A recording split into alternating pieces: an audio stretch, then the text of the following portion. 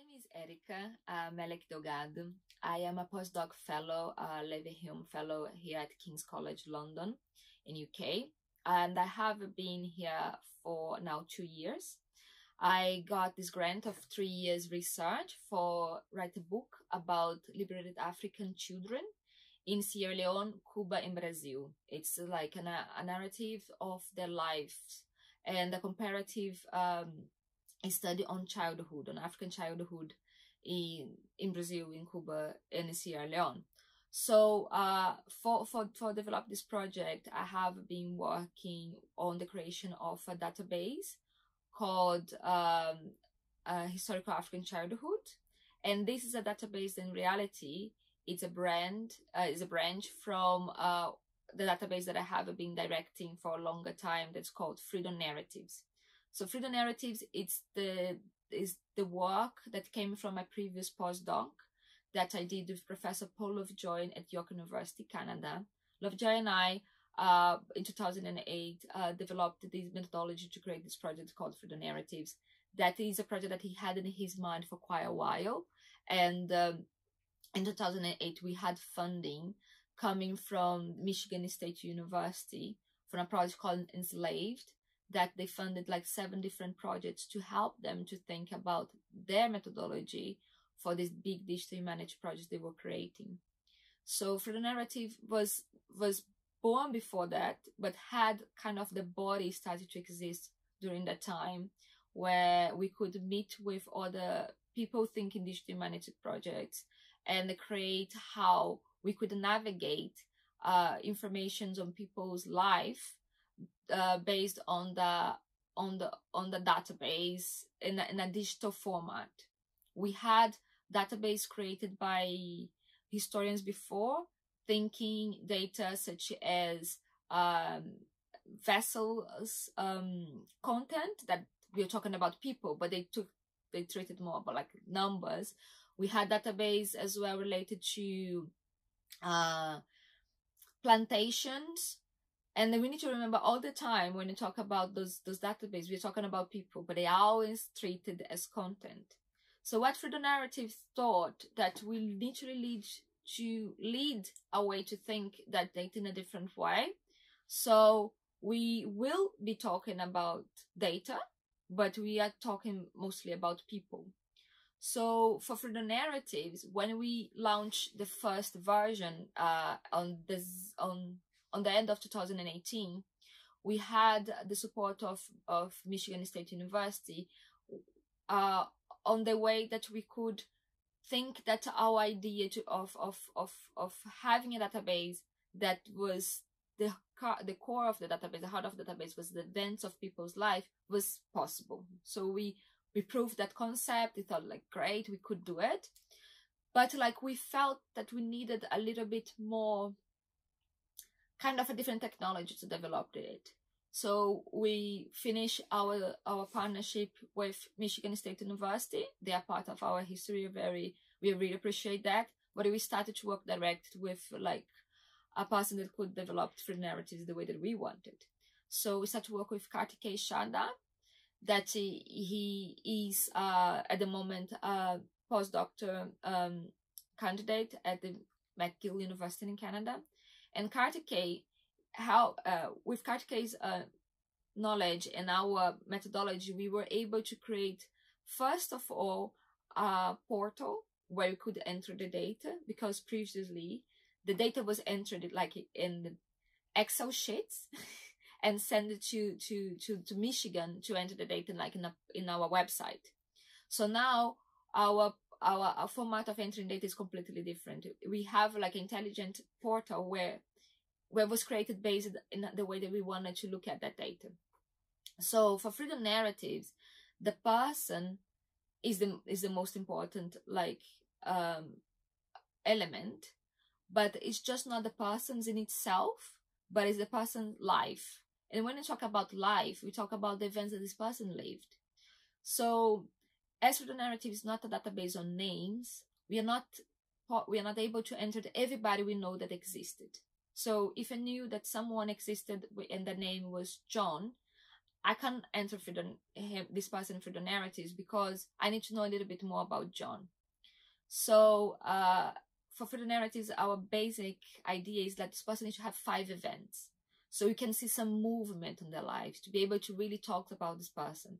And these 5 events, sometimes people think like, oh, this is too much, you know, like, especially because, I don't know if I made this clear, but for the narrative is about people that were enslaved. So there was, we are interested in to talk about people that were enslaved from the era we called it the transatlantic slave trade. So from the 17th century to the end of the 19th century. And a lot of people think that we don't have enough information from that.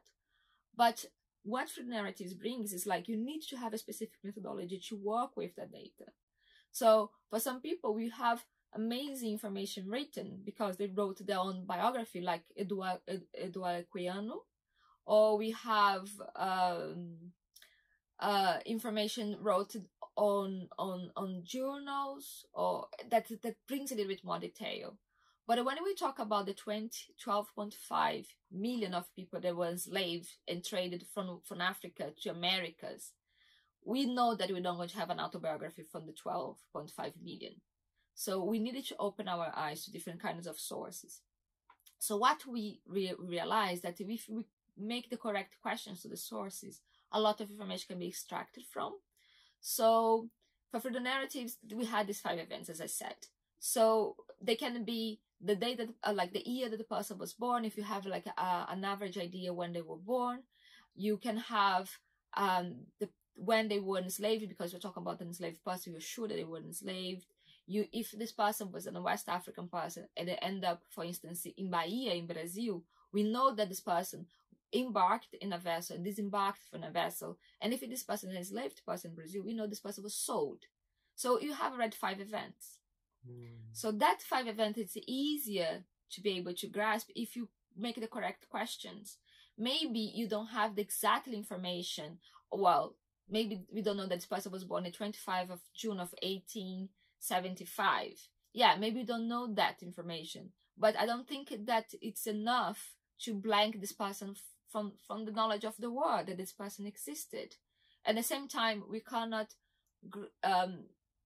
be so keen to just have like details and we're just going to record everybody that I have every information from, or not too broad that I'm going to record information of every person I heard that there was a name about it.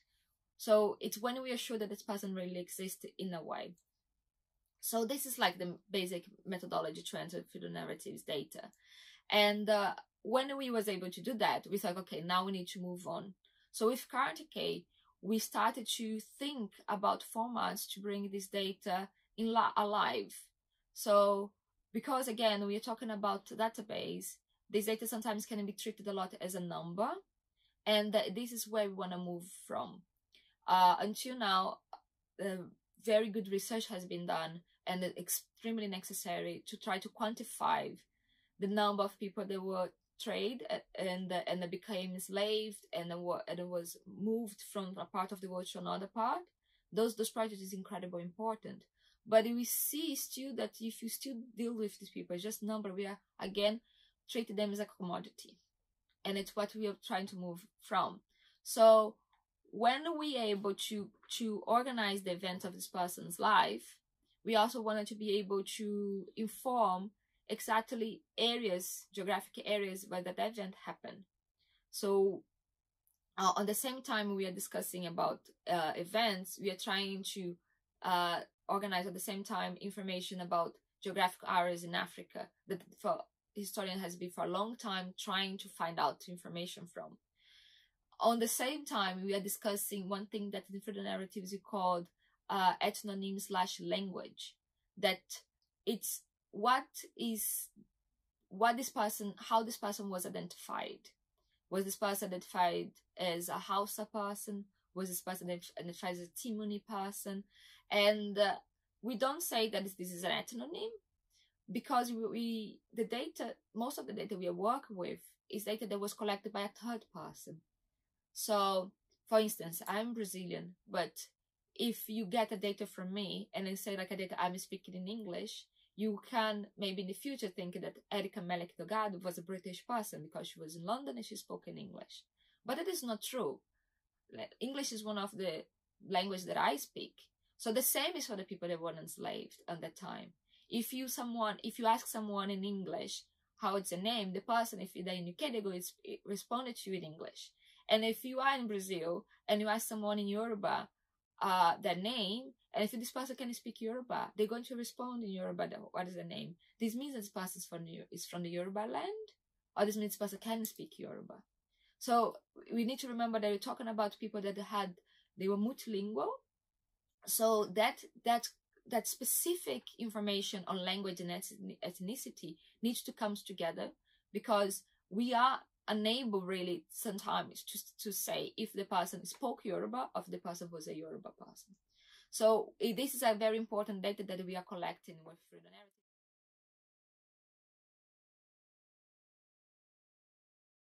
It's beautiful to say that we are able to reconstruct people's life, look in documents, but we have gaps.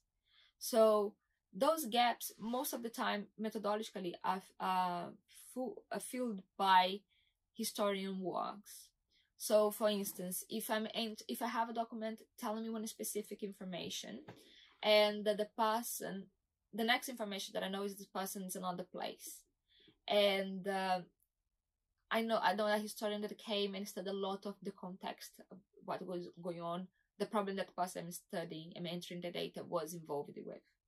So what I do to connect that to information, it's going to do to the historian work and entering kind of this extra event. So for instance, if I know that someone is called John, but I'm sure this person was not born as John. There's cases we have the person was born as Samba and becomes John. I don't have the event of baptism there, but I know this person was, for instance, I don't know, not John, João. So this person was in a Portuguese vessel. There is a lot of historians telling me that the Portuguese baptized the enslaved people before they were on board. So what I can do is add the event baptism, and despite I don't have the information of it in the source, I have a whole historiography supporting my argument, and I entered the data that event of baptism, and when I entered that event, I say that is imputed data. So everything that we don't take direct from the source, that is a conclusion of a historian, or if it's my conclusion as a researcher, private researcher, or is a conclusion from someone else or another historian that I'm using base, we use it as imputed data, and we make clear for the users, and we enter the bibliography for where we took that information from. So the narrative has kind of different ways to deal with these gaps, you know. So if the conclusion it's my conclusion, if the conclusion is someone else's conclusion, but of course an academic that has power to talk about that, has knowledge, to talk about that information. And this goes because we don't want it just to be a website where we extract information from a source. What we have is literally an area to publish research. So when you're creating a research, when you're writing an article, when you're writing a book, you have a lot of these inputs of information you get from colleagues, things you read, all the information that other source brings to you. So this is the same way it happens through the narratives. So the methodology of research is the same, but the difference is like we make very clear when you record each event for the users if that event is coming from a source directly or it's coming from someone else. So what Through the Narratives is, in reality, it's a place that the data analysis, a lot of data you collect from your research that historians has been doing can be published. So I am, for Through the Narratives, I am the director, but I'm also a collaborator. So my data is being entered through the narratives and then being presented in a format. This doesn't say that I don't have another project. The data is going to be also in the other project, because each of the project has a different goal and the data can be presented in different ways. And one thing that is very interesting to say to finish, that like we wanted this to be a strong database for academics to do research. So we follow like very high standard or how to organize data. We entered when we are able to the image of the sources we are getting the information from, for two reasons. One is to prove that that data we are entering is real, and the reason is to make available source that maybe sometimes people will not be able to access. I wanted to make very clear, we are not an archive, we are not an online archive, so we follow the rules, but we don't expect to have the same standard as an archive. And all the time we are able to, we direct this person to where the information is. We want in reality to communicate with other like digital humanities collaborations.